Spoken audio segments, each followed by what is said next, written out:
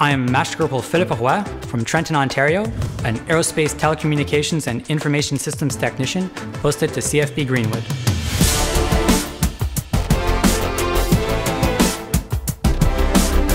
Aerospace Telecommunication and Information Systems Technicians, or ATIS Techs, are the technology professionals who install and maintain communication systems within the Royal Canadian Air Force, ensuring their integrity and availability. They are highly trained specialists that work with command and control networks, data links, radio and satellite communication systems, and air defense and air traffic management systems such as radars and navigational aids. I like to refer to ATIS Techs as IT Swiss Army knives.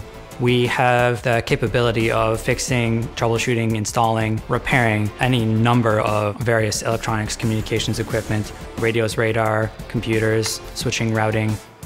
Regular force or reserve, ATIS Techs ensure the operations, performance, and defense of these integrated systems from the sensor to the decision makers in the command center, enabling commanders to make educated decisions. Their work is critical for mission success, as everything in today's modern battle space is reliant on information technology and communication systems integration.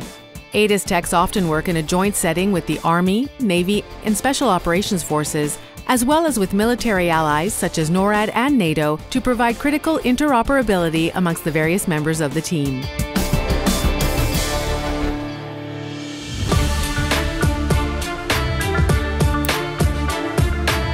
The coolest part of the job is the satisfaction you get from solving a problem and enabling the Canadian Armed Forces to have a capability that they require in an environment where they normally wouldn't have it.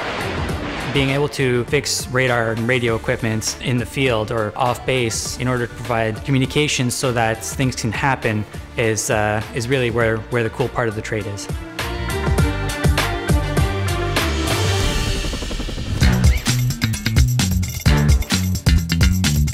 Once they complete their initial occupation training, ATIS Techs are typically posted to an operational unit of the Royal Canadian Air Force, where they get paired with a senior technician to continue their learning on the job to expand their skill set.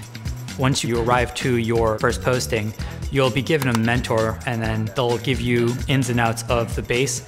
And when you get sent to shops on your rotation, each shop's going to have a mentor to teach you the tools of the trade and what needs to be done in the shop for your rotation.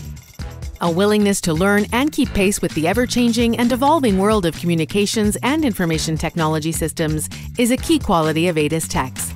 We constantly have to be learning about new upcoming technology, as well as figuring out how to not only integrate it with what we have currently, but also figure out what needs to be pushed to the back burner and slowly be decommissioned.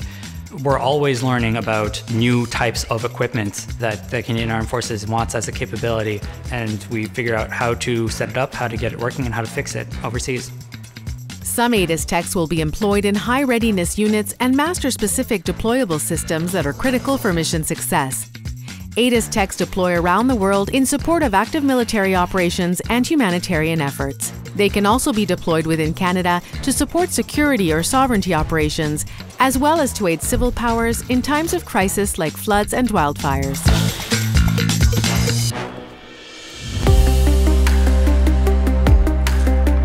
My father was in the military for the majority of my life, and I spent a lot of time on bases. I enjoyed the lifestyle.